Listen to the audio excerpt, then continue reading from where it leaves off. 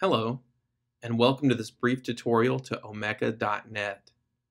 In this short video, we are going to create our Omeka account with a free trial for our first Omeka site.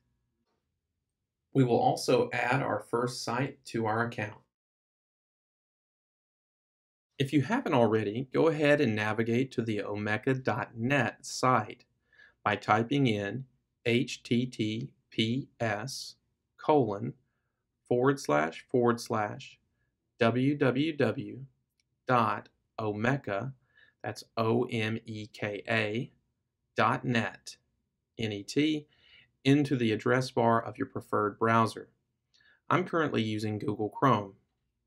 At this point, I would like to go ahead and point out that there are actually two Omeka sites.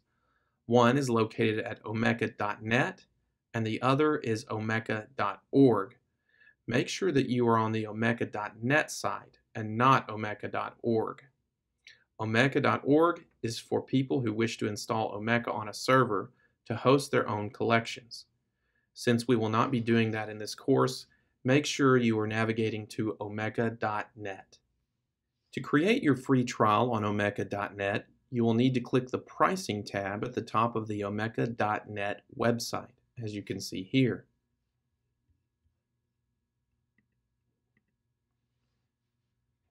You should be taken to a page that looks something like this. Go ahead and click on the Start Your Free Omeka Trial at the top middle part of the screen. It should take you to a page like this where you will enter your information to create an account.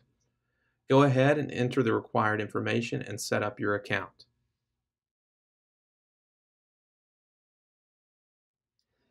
When you finish signing up, a verification email will be sent to your email address you provided when you signed up to omeka.net. If you click the link in the provided email, you should be taken to your omeka.net account. The web page you're taken to when you click the activation link should look something like this.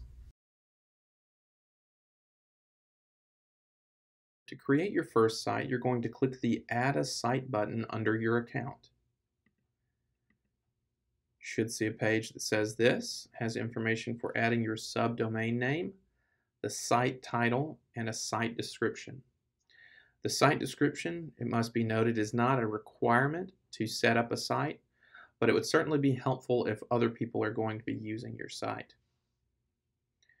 The other two items, the site title and the subdomain name, are required, so we must fill those out.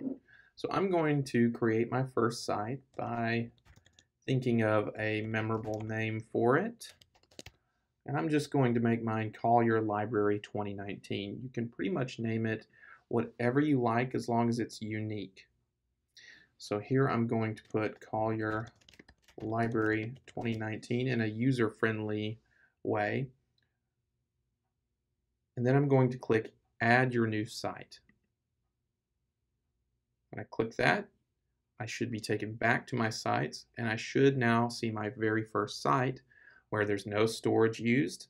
I can view and manage my site. I can even delete it if I don't like it.